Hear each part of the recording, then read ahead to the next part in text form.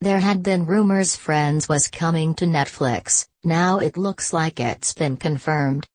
The streaming site dropped the biggest hint yet that Ross, Rachel, Phoebe, Monica, Chandler and Joey will be there on demand sooner than you think with a perfect tweet. Netflix followed the format of the sitcom's titles to share the news. The only show title that doesn't follow the pattern is the pilot and the last episode the last one, just to give you a little fact. People reacted in the only way they knew how. But there were others that saw the bigger picture, aka opportunity here. Friends is already on TV pretty much every day for UK fans, prompting some to ask for other favorite shows.